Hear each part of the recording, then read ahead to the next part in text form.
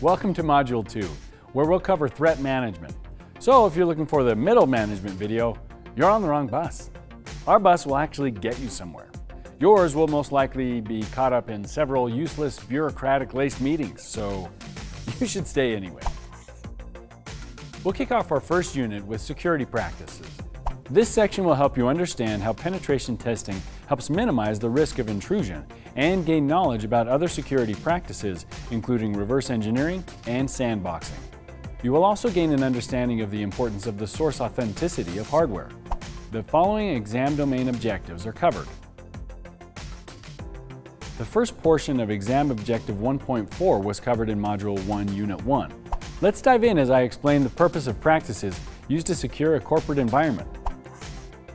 Penetration testing, also known as pen testing, is the process of experimenting with different ways to penetrate security layers around an information systems network.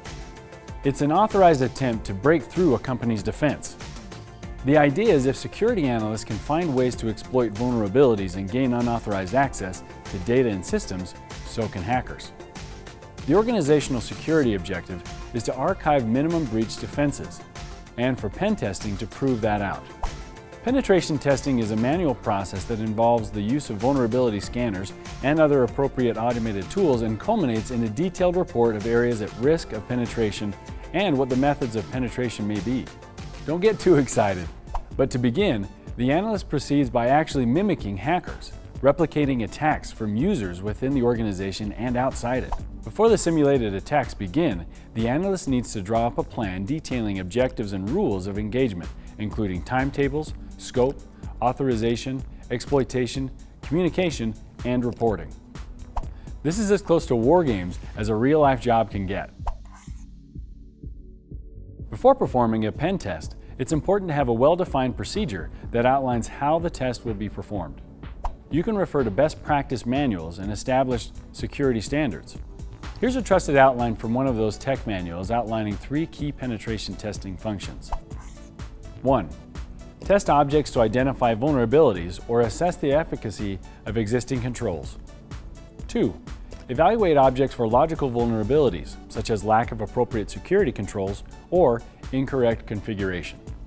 3. Obtain information from employees to ascertain whether they understand security practices and take security concerns into account when they operate on the network. Timing is everything. Penetration testing should follow a well-defined timeline, which should specify the dates and time of commencement and conclusion. Each person involved in pen testing should know who is doing what and when they will do it.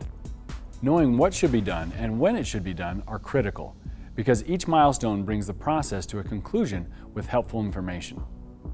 Timing, of course, is not set in stone and can change if the situation necessitates. Establishing a schedule will help define the roles and responsibilities of each person. The schedule will also help facilitate proper penetration and will assist decision makers with the appropriate allocation of resources. In some cases, testing may even need to take place after work hours. Scope defines what is going to be tested. It's based on the company's informational security goal. Does the company want to test the security of their entire information systems environment? The company may want to narrow in on a specific area, such as their external networks, specific systems and applications, or the internal environments. Usually, penetration tests are classified according to the following 3 areas. 1. Internal environment. 2. External environment. And 3. Web applications. There are different types of penetration tests within these categories, including the following. Network services test is one of the most common tests. This involves locating specific systems on the network, identifying gaps in the operating system and network applications, and attempting a remote attack or an inside attack. A client-side test is performed in order to spot and exploit weaknesses in web browsers, word processing software, multimedia programs, and other client-side software. A web application test tests the security of web-based applications.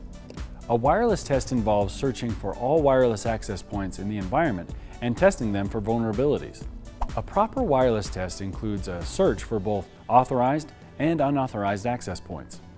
A remote dial-up test entails testing all modems in the organization for efficacy of access controls.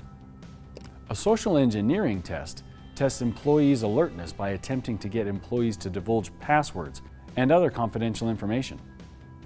As you can see, clearly defining who is tested, what is tested, and where a test occurs is very important. Choosing to undertake testing in either the real work environment or a simulated one is an essential part of determining scope.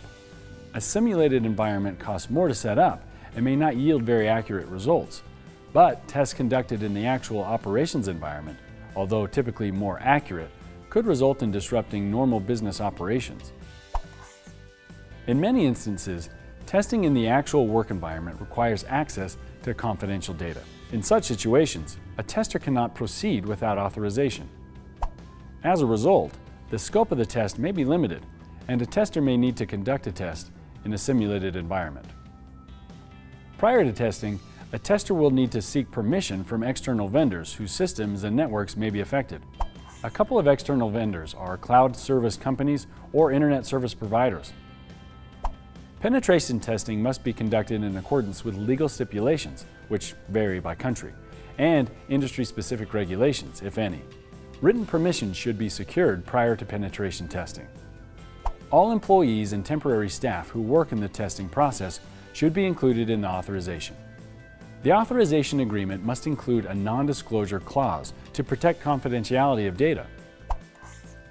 Exploitation refers to exploiting weaknesses in the system with the purpose of compromising the network and/or stealing stored information.